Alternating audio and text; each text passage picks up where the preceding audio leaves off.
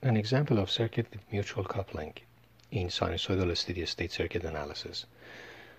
In this circuit, a simple circuit that is given with two inductors with mutual coupling.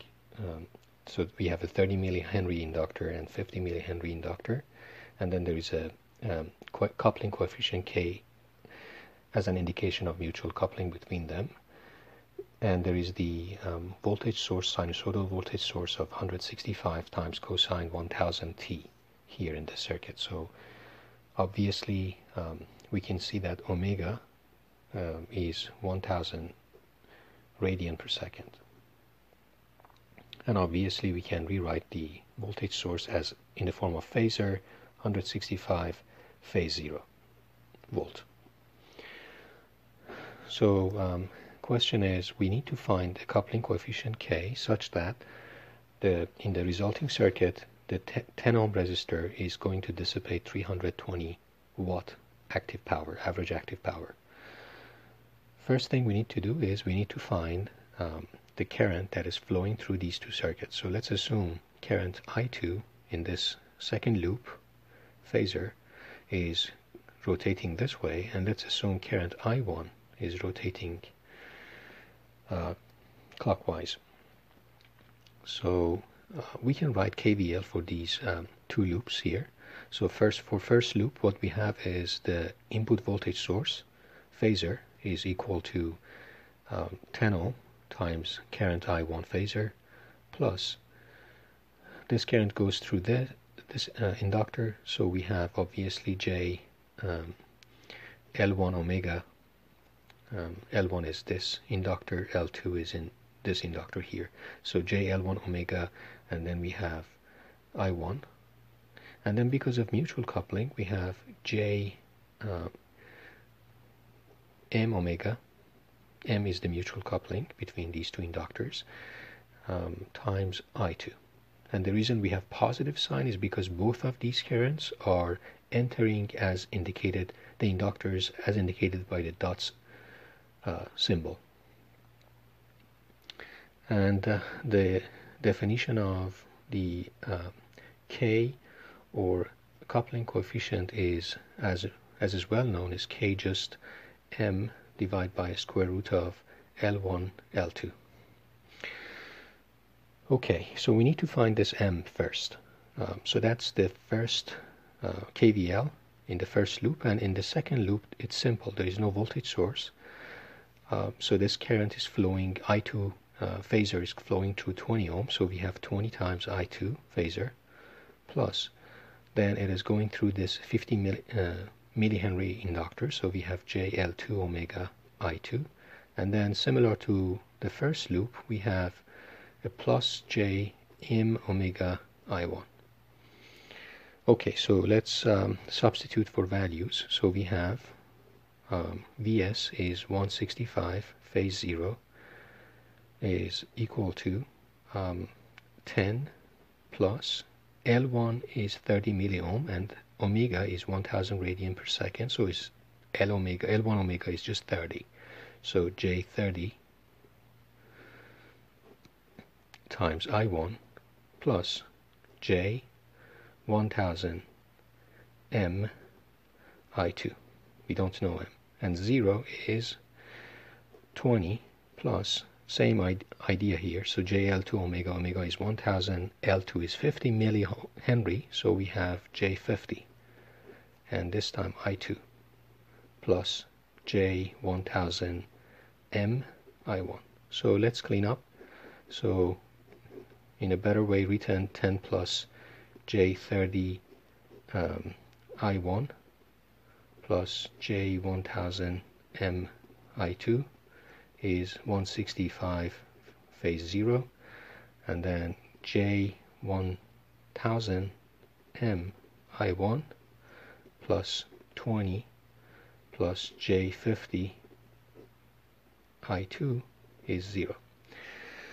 We can use Kramer rule to figure out the value for I1 that we need in order to find the dissipated power in 10 ohm. So I can just use Kramer rule, and I have I1 phasor is determinant of replacing these two coefficient I1 with the 165, phase 0 and 0, and then J1000M, and then 20 plus J50 in numerator, and in denominator we have the 10 plus J30, J1000M, J1000M, and then 20 plus J50. Alright, so this is what we have, and then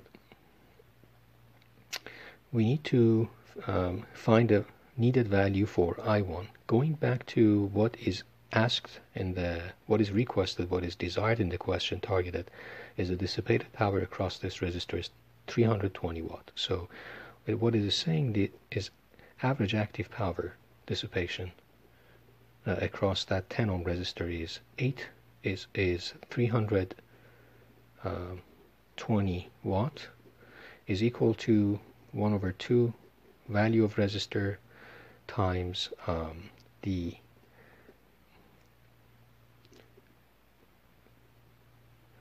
magnitude of the current or amplitude of the current that is passing through it square. So what we get is, and this resistor is just 10 ohm.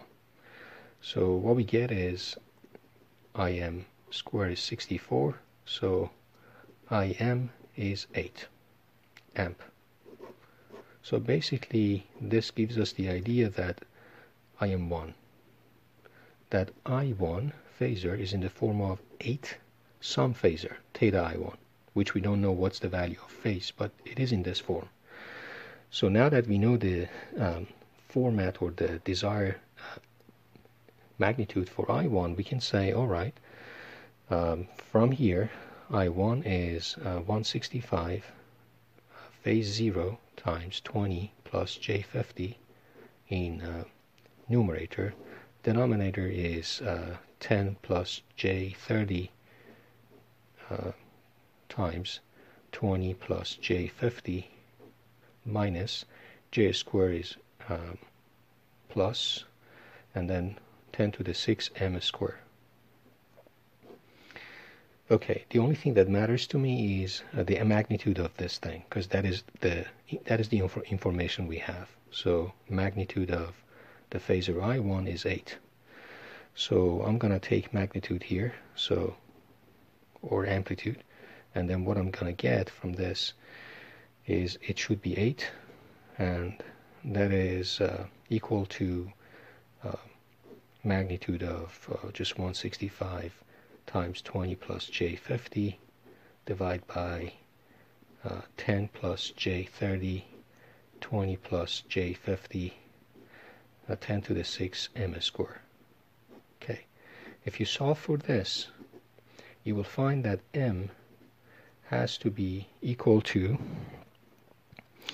approximately 38.13 millihenry. And as soon as you find out the value of m, then the rest of it is easy, because you would say k, or coupling coefficient, is just m divided by square root of L1 L2, so it is 38.13 millihenry divided by 30 millihenry for L1 times 50 millihenry for L2. And if you calculate this, you end up with 0.98 roughly coupling coefficient K.